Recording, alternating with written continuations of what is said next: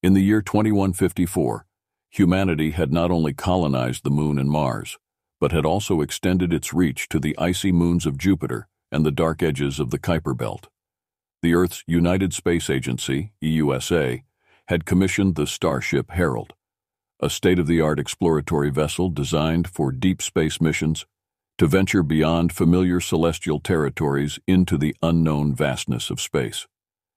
Captain Ilara Miles, the commanding officer of the Herald, guided her crew through the black ocean of the cosmos with a mixture of iron resolve and inexhaustible curiosity. Her crew, a diverse group of scientists, engineers, and soldiers, had left Earth's orbit with the hope of discovering extraterrestrial life, or habitable worlds. What they found instead was something far more significant. As the Herald skirted the periphery of Neptune's orbit, the ship's passive sensors pinged with the detection of an anomalous object. It was adrift in space, a stark silhouette against the backdrop of interstellar emptiness. Captain Miles ordered a cautious approach, her instincts as a veteran explorer warning her of potential dangers. The object was an obelisk, about 30 meters tall, with a surface as black as obsidian. It absorbed light rather than reflecting it, making it nearly invisible against the void. The surface was etched with luminescent symbols that pulsated gently with a light of their own. These glyphs were unlike any language or script known to humans, and suggested a purpose far beyond mere decoration, possibly informational or operational in nature. Dr. Liam Reed, the ship's chief linguist and cryptologist, was the first to posit that the obelisk was not just alien in origin, but also likely a marker or beacon. His team set up portable decoders and interfacing equipment around the object, working tirelessly to unlock its secrets. Hours turned into days as the Herald's crew studied the obelisk. Finally, a breakthrough came not through linguistic prowess, but through technological interfacing. The symbols were part of a complex control interface that responded to specific frequencies emitted by the ship's communication array. Upon proper calibration, the obelisk activated, projecting a holographic map of the galaxy with a clear marker set at a distant star system, Omicron Velorum. Captain Miles, aware of the potential ramifications of this discovery, initiated a secure comlink to EUSA Command. The decision was swift and unanimous. The Herald would set course for Omicron Velorum immediately, under a veil of utmost secrecy. The potential for a first contact scenario mandated an approach that was both cautious and prepared for any eventuality. The journey to Omicron Velorum would take several weeks, even with the Herald's advanced hyperdrive capabilities. As they traveled, the crew prepared for what they might find. Diplomatic protocols were reviewed and rehearsed, weapons were checked and rechecked, and theories were posited about the nature of the civilization they might be about to encounter.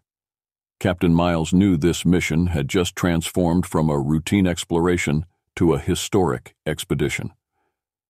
In her log, she wrote, "We stand at the precipice of the unknown, and we are ready. For Earth, for humanity, we take this step. Should we find friends among the stars, we will greet them with open arms. But should we find foes, then let them be warned. Earth will brook no threat to her children." With resolve steeled and the unknown ahead, the crew of the Herald sped towards their destination, towards first contact, and towards a future unwritten. The obelisk's warning, or invitation, would soon be answered, and the cosmos watched in silent anticipation. After weeks of hyperspace travel, the Starship Herald finally exited warp near the Omicron Velorum star system. The system was a vibrant tableau of celestial phenomena, multiple stars orbited by a diverse array of planets, each potentially teeming with life. The crew's anticipation grew palpable as they prepared for what might be humanity's first encounter with a sentient alien species. Captain Ilara Miles assembled her core team in the briefing room to discuss their approach. The room buzzed with a mix of excitement and nervous energy. Dr. Liam Reed briefed everyone on the language and cultural protocols they had devised from the data decoded from the obelisk. Although preliminary, these would help facilitate initial communications. "We're not just diplomats and explorers," Captain Miles reminded her team. "We're also guests in their home. Let's show them the respect they deserve." As the herald approached the fourth planet, which the obelisk had highlighted as the central hub of the Omicron assembly, they were greeted by a flotilla of alien ships. These vessels were sleek and studded with lights, forming intricate patterns that likely had symbolic meanings. The aliens communicated using a complex series of melodic tones and visual displays, which Dr. Reed's team scrambled to interpret. To the human surprise, the aliens, self-identified as the Omicron Assembly, had been expecting them. The obelisk was a beacon meant to guide the worthy to the assembly, serving both as an invitation and a test. The herald was escorted to a massive space station orbiting the planet, where they were welcomed with grand ceremony. The station was a marvel of engineering, featuring a harmonious blend of technology and artistry, its halls adorned with vivid murals depicting the assembly's history and culture. Ambassador Thalia Santos led the human diplomatic team, comprising scientists, cultural experts, and security personnel, as they disembarked. They were greeted by Prefect Nilaj, the primary representative of the Omicron Assembly. Nilaj was a tall, bipedal being, with iridescent skin and eyes that reflected the cosmos's depth. The prefect spoke in a calm, measured tone that the universal translator rendered into English. "Welcome, travelers from Earth," Nilaj began. "Your journey has been long, and the courage you've shown in reaching out into the void commands our respect. Let us learn from each other and grow together." The initial meetings were filled with cultural exchanges. Humans shared digital libraries of Earth's languages, history, and culture, while the assembly showcased their advancements in energy manipulation, space-time fabric control, and their philosophical treatises on the nature of the cosmos. The humans were particularly fascinated by the assembly's use of biotechnology, integrating living systems into their machines and architecture. However, not all was as serene as it appeared. A faction within the Omicron Assembly, known as the Clath Nexus, viewed the rapid technological advancements of humanity with suspicion and fear. Their leader, Counselor Vorin, a stern figure with a commanding presence, voiced his concerns during a closed session of the Assembly's council. "These humans, though primitive, are proliferators of their kind and masters of war. We've all seen how quickly they've spread across their own system, consuming its resources voraciously," Vorin argued. "Allowing them into the heart of Omicron space could be inviting the wolf into the den." Prefect Nilaj, however, maintained a stance of cautious optimism. "They have shown a willingness to learn and to communicate. We must not let fear dictate our actions, but must guide them with wisdom and patience." As days turned into weeks, Earth's representatives worked hard to build trust with their hosts, participating in joint scientific endeavors and cultural exchanges. Yet, the undercurrents of tension and intrigue swirled through the corridors of power, suggesting that the path to mutual understanding would be fraught with more challenges than anyone had anticipated.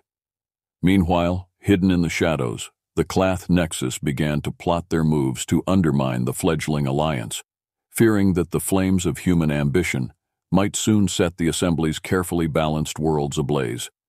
As the weeks progressed, the human delegation on the Omicron Assembly space station worked diligently to cement relations with their hosts. Scientific collaborations and cultural exchanges were at the forefront of this interstellar partnership. However, beneath the surface of these diplomatic endeavors, a darker plot orchestrated by the Clath Nexus was beginning to unfold. Counselor Vorin, the leader of the Nexus, had covertly ordered the deployment of an operative with a mission to Earth. The target was Earth's Space Command Center, the heart of human space military capabilities. The operative, a skilled agent named Silrix, was to sabotage the orbital defense grids which protected Earth from potential space threats, leaving the planet vulnerable to manipulation or attack. Silrix, disguised as a diplomat, took advantage of the open channels created by the new diplomatic relations. He traveled to Earth on a ship carrying delegates from both civilizations, who were returning to discuss further collaborations based on the technologies and knowledge exchanged during the initial meetings. Upon arrival, Silrix executed the plan with precision. Utilizing a sophisticated viral program, He infiltrated the Space Command's network under the guise of updating the Assembly's diplomatic credentials. The program was designed to slowly degrade the functionality of the orbital defense systems, ultimately rendering them inoperative. Back on the Omicron space station, as Ambassador Thalia Santos was reviewing data from Earth concerning joint venture proposals, she received an urgent, encrypted message from Earth's Global Defense Secretary.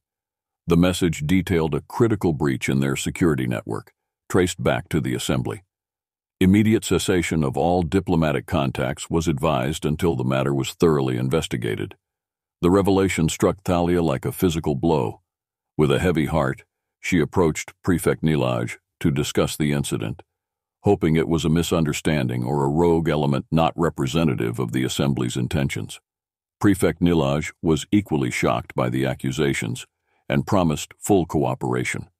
However, internal security feeds discreetly revealed to him that Silrix had not returned from his mission to Earth, confirming his worst fears about the Clath Nexus's unauthorized actions. During an emergency meeting convened by the human delegation with the Assembly's leaders, Earth presented the evidence gathered by their security teams. The atmosphere was tense, with human military advisors suggesting plans for potential retaliation or defensive measures. Thalia, striving to maintain the fragile peace, proposed an ultimatum instead. Earth must not be forced into a position where we fear for our survival, Thalia stated firmly. We demand that the Assembly ensure such breaches never occur again. We need binding assurances, actions, not just words, that your commitment to peace is intact, failing which Earth will reconsider its stance on using retaliatory measures. Our worlds are prepared to defend themselves, and if pushed, they will retaliate. Your worlds will burn, just as ours would. The room fell silent as the weight of her words hung in the air. Nilaj, understanding the gravity of the situation and the possible brinkmanship of war, agreed to the terms laid out by Earth. He also promised to investigate the matter internally and bring those responsible to justice.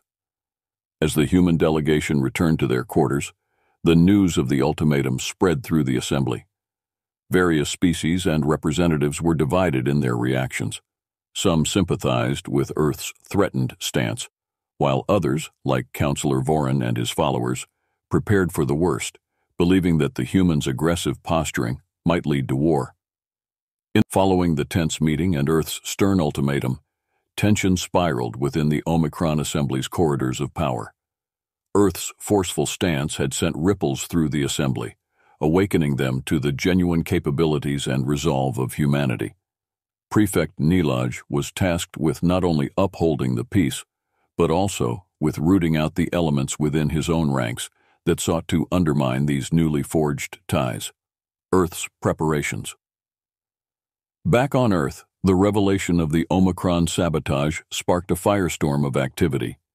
Global Defense Secretary General Mara Lindholm oversaw a series of meetings with the United Nations Space Command, UNSC, where strategies were formulated to enhance Earth's defensive and offensive capabilities. The project, codenamed Phoenix, was one of these strategies. A fleet of interstellar offensive platforms capable of devastating precision strikes should any alien force threaten Earth. We will protect our home by any means necessary, General Lindholm declared in a secure briefing to global leaders.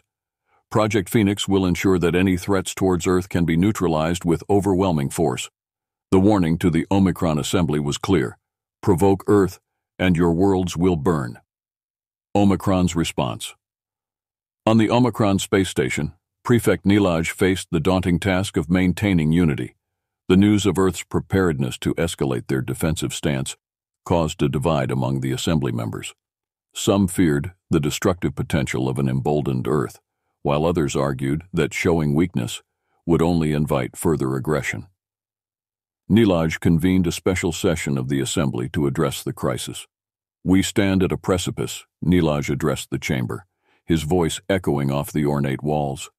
The actions of a few among us have brought us to the brink of conflict with a nascent, potent civilization. We must choose our next steps wisely, or we risk devastation. During the session, Vorin, still a powerful voice within the Assembly, argued for preparation rather than capitulation. We cannot let the threat of Earth dictate our actions. We must prepare for all eventualities, including showing our strength if necessary. Despite Voron's hawkish stance, Nilaj proposed a more diplomatic approach, suggesting a special investigative unit to fully uncover the actions leading to the sabotage, thereby demonstrating to Earth their commitment to peace and justice. This proposal was met with mixed reactions, but ultimately the Assembly agreed to it, if only to stave off immediate conflict. Human vigilance. Meanwhile, Ambassador Santos received continuous updates about the project developments on Earth. The possibility of deploying Project Phoenix weighed heavily on her. She hoped for a peaceful resolution, but prepared for the worst. Her team was put on high alert, monitoring all interstellar communications and Assembly movements closely. Simultaneously, Earth's intelligence services worked overtime to intercept and decode transmissions from the Assembly. A particularly alarming message intercepted from a source close to Voron outlined a contingency plan for an Assembly-aligned counterstrike against Earth's forces, codenamed Operation Scorched Galaxy. A stark warning. Broadcasted with tensions mounting and the threat of a secret offensive looming, General Lindholm made a decisive move. She ordered a broadcast of a stark warning directly to the Omicron Assembly, transmitted universally in all known Assembly languages, via high-frequency channels, ensuring no member could claim ignorance of Earth's stance. To the esteemed members of the Omicron Assembly, the broadcast began, General Lindholm's figure stern and resolute. Let it be known that Earth seeks peace above all, but make no mistake, we are prepared to defend our civilization. Following Earth's resolute broadcast, and the tense discussions that ensued between Ambassador Santos and Prefect Nilaj, the Omicron Assembly was in disarray. The stark warning from Earth, the looming threat of Project Phoenix, forced the Assembly to confront the potential reality of a war that could devastate multiple worlds. Omicron's internal strife. In the wake of Earth's warning, Prefect Nilaj struggled to maintain order within the Assembly. The factions were deeply divided. Some members pushed for immediate peace talks, fearing Earth's military capabilities, while others, led by Councillor Voron and the Clath Nexus, prepared for war, believing that a show of strength was their only option to deter human aggression. Voron maneuvered behind the scenes, rallying his supporters. "If we bend now, we will always remain bent," he proclaimed during a secret gathering. "We must finalize our preparations and stand ready to defend our sovereignty." In response, Nilaj expedited the creation of a transparency office, aiming to investigate and publicly disclose all military activities to Earth, demonstrating their commitment to peace. He also proposed the initiation of Operation Peace Shield, a plan to fortify Omicron defense systems without appearing aggressive to Earth. Earth's tactical advancements. Back on Earth, General Lindholm oversaw the final stages of Project Phoenix. The first fleet of interstellar drones, equipped with advanced thermonuclear warheads, was ready to deploy at a moment's notice.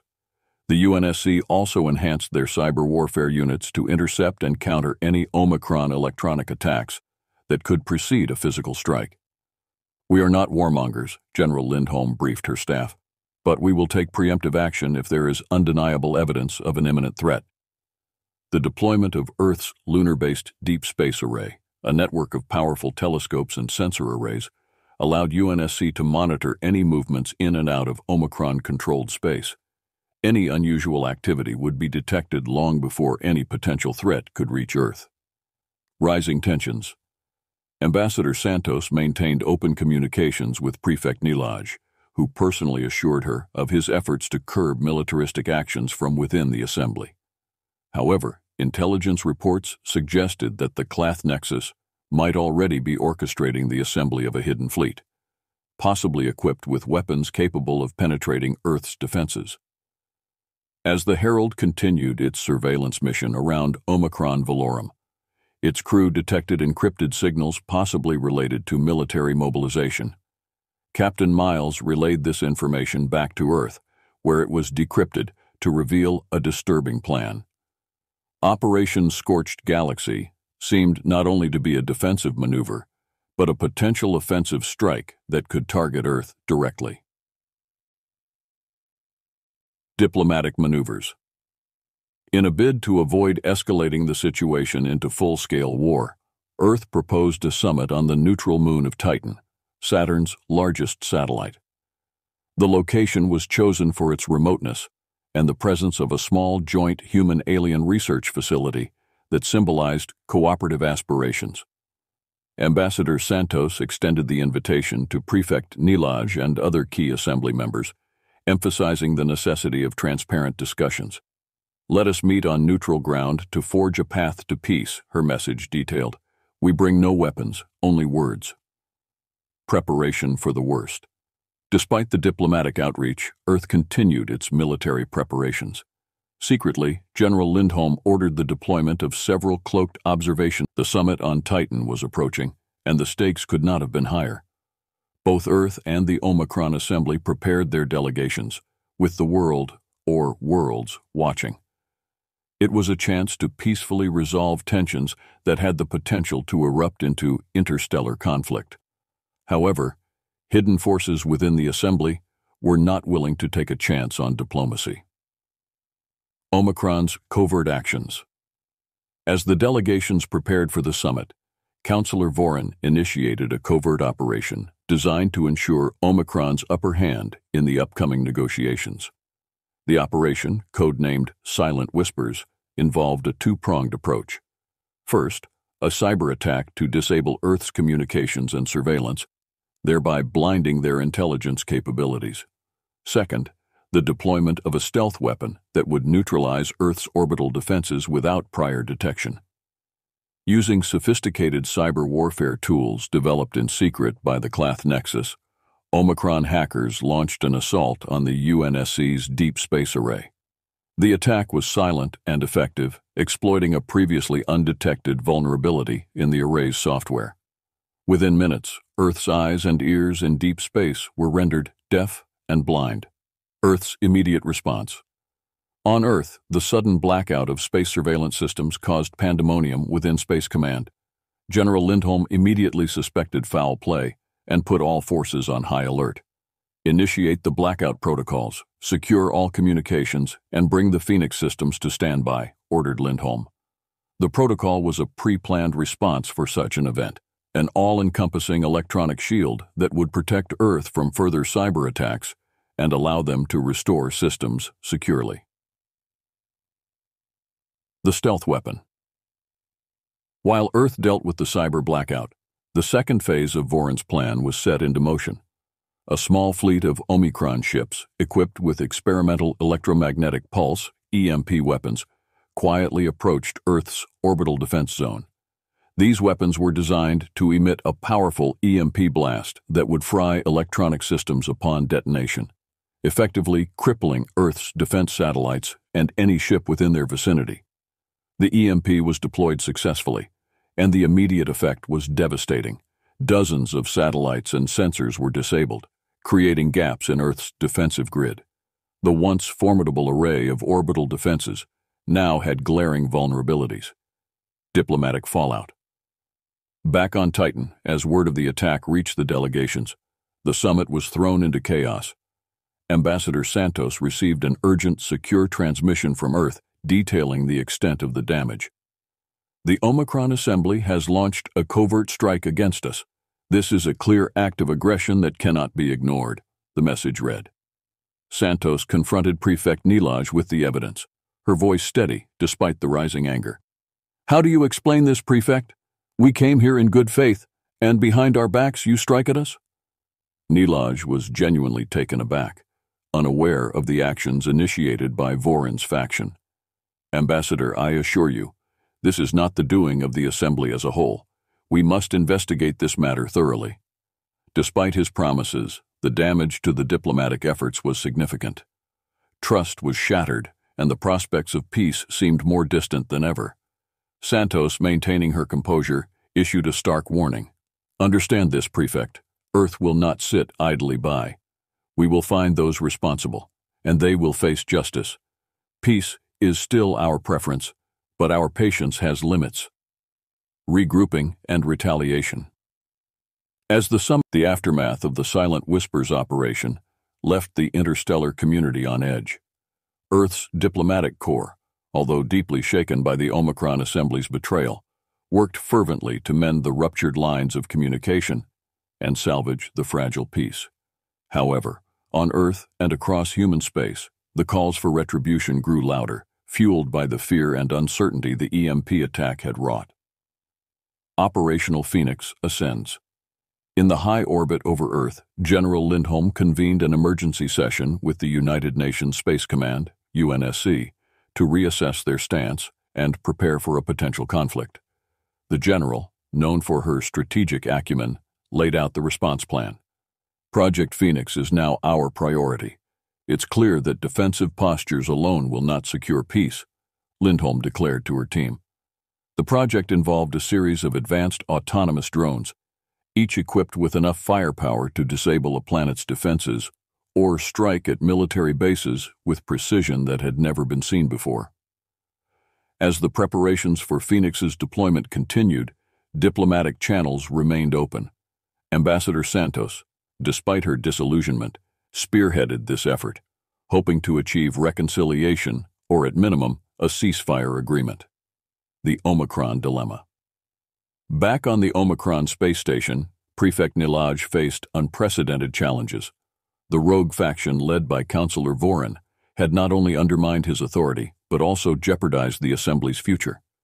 In response, Nilaj initiated a silent purge, discreetly removing Vorin's allies from key positions and strengthening the security protocols to prevent further incidents. Nilaj knew that transparency with Earth was his only viable option to prevent war.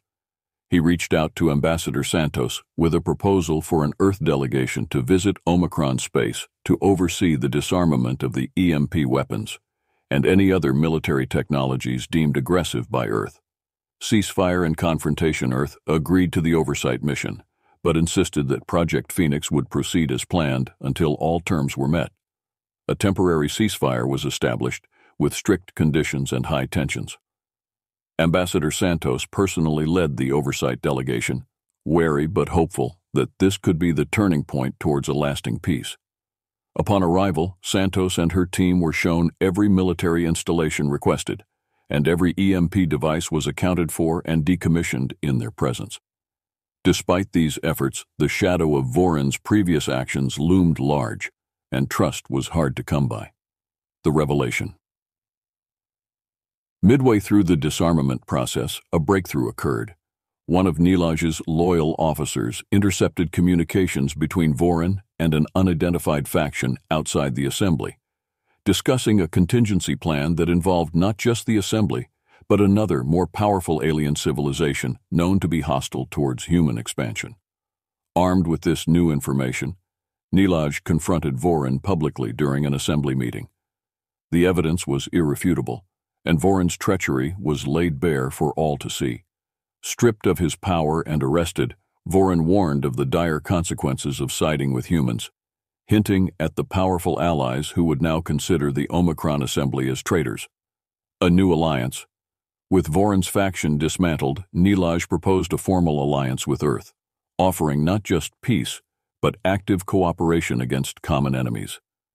The evidence of an external threat rallied the Assembly's members, unifying them in a way that had not been possible under the shadow of internal strife.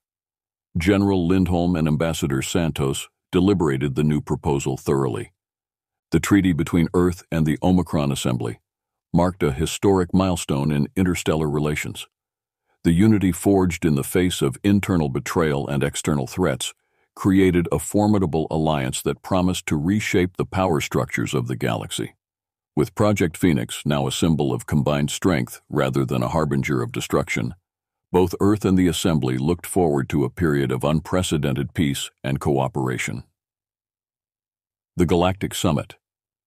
The success of the diplomatic missions and the formation of the new alliance led to the Galactic Summit on Serenity, a neutral planet renowned for its beautiful, unspoiled landscapes and its monastery, dedicated to the contemplative study of the cosmos. The planet was chosen for its symbolic representation of peace and introspection, ideal for the first official meeting of the new Earth-Omicron coalition. Leaders from various planets and civilizations within and outside the Omicron Assembly were invited, The summit was not just a celebration of the new alliance, but also a platform to discuss broader issues such as trade, security, and the sharing of technology and knowledge. Ambassador Santos and Prefect Nilaj co-chaired the summit, where they outlined the principles of the alliance: mutual defense. An attack on one is an attack on both, extending to all member civilizations of the alliance. Open trade, promoting free trade of goods, technology, and knowledge between allied planets to foster economic growth and technological advancement. Cultural exchange, encouraging cultural interactions to build understanding and unity among diverse populations. The signing ceremony. The climax of the summit was the signing ceremony of the Treaty of Serenity, held in the ancient monastery's main hall, a vast room with walls of translucent stone that glowed with the light of the planet's twin suns. The treaty formally established the Earth-Omicron Alliance and outlined its governing laws and principles. As Santos and Nilaj signed the document, the room burst into applause, a sound mixed with countless languages and dialects, a testament to the diverse nature of the galaxy's inhabitants. The ceremony was broadcast across thousands of worlds, bringing hope to billions who believed that peace was the path to prosperity. Implementing peace. With the treaty now in effect, the initial focus was on dismantling any remaining aggressive postures. Military bases were converted to joint defense and research facilities, where scientists and strategists from different worlds worked together to enhance their defensive capabilities and develop new technologies. Project Phoenix was rebranded as the Phoenix Initiative, its mission repurposed to aid any civilization within the Alliance under threat from external forces or natural disasters. The drones, once symbols of war, were now carriers of aid, equipped with medical supplies, food, and reconstruction materials. Challenges ahead. Despite the overwhelming support for the treaty, challenges remained. Some fringe elements within both human and Omicron territories viewed the alliance with skepticism, fearing loss of independence or cultural dilution. Addressing these fears, promoting integration, and maintaining security became ongoing tasks for Santos, Nilaj, and their successors. Legacy of the treaty years later. The Treaty of Serenity was viewed as a turning point in galactic history. It not only prevented a devastating war, but also established a model for interstellar diplomacy and cooperation that other civilizations aspired to emulate. Ambassador Santos, now retired, visited the monastery on Serenity. Looking out over the lush valleys bathed in the light